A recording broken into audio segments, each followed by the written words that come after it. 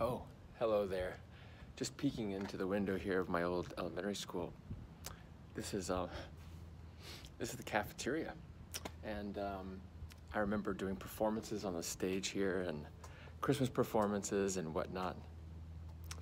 Still in the halls of this school, I feel the ghosts of a time gone by. It's what North America has been for me, to revisit these memories, to let them be set aside. This place here is important to me. This is Fort Caroline Elementary School. This is where I went to school from kindergarten, first, second, and third grade. In fact, it was through these doors right here that I walked across this doormat, and then across this little pedestrian area here, because my home was right over there. It wasn't too far from me in those days. Many good memories happened here at Fort Caroline. This is where the story of Mrs. Hester and the legend of Sleepy Hollow took place as well.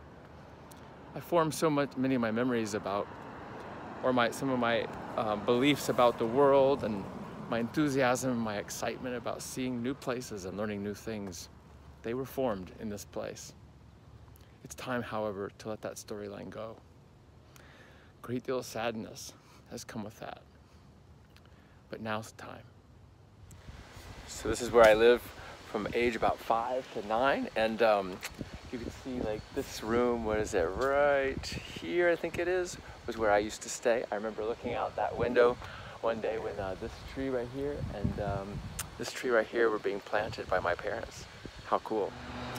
No walk down memory lane would have been quite complete without a visit to the old church homestead.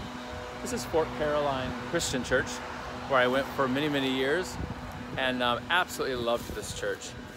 This, of course, is the new building now, and that was not here when I was here. But this simple building, which is now labeled as the youth building, was where the sanctuary once was. One of the things I remember the most about this church is coming in through these doors, and I was so excited to be a part of this church.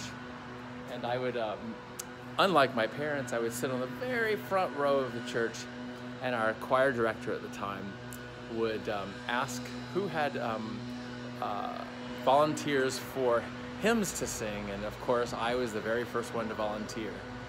And I would raise my hand and shout loud and clear the hymn number of the hymn that I wanted to sing that Sunday, and the whole church would sing that hymn. These were good times, good memories, and definitely formed a lot of my beliefs and attitudes about the world. As I've said though before, times have changed and I have moved on. And so too, just like this church has built new structures and remodeled the old ones, I too must do the same for my own life. It's time to move on and carry on.